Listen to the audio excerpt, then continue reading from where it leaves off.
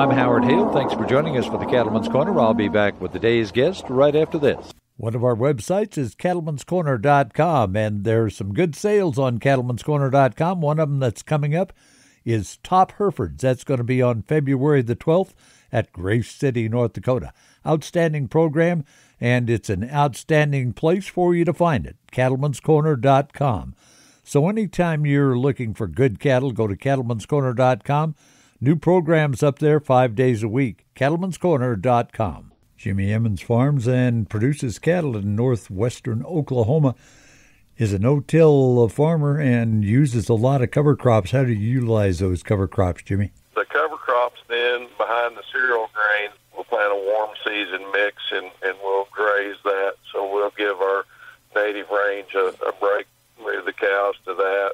Or if we have fall calves, we'll wean them and graze them summer covers there.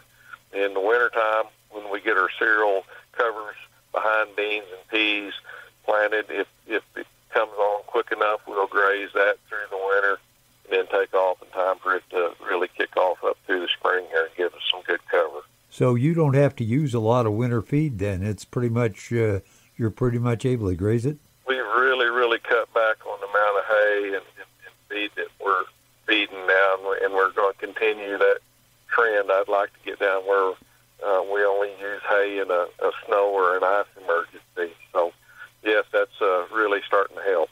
Jimmy Emmons, who farms and ranches in northwestern Oklahoma. Thanks for joining us for the Cattleman's Corner. Always great to have you along. More on the web at cattleman'scorner.com. May God bless, and you come back and join us again, won't you? I'm Howard Hale.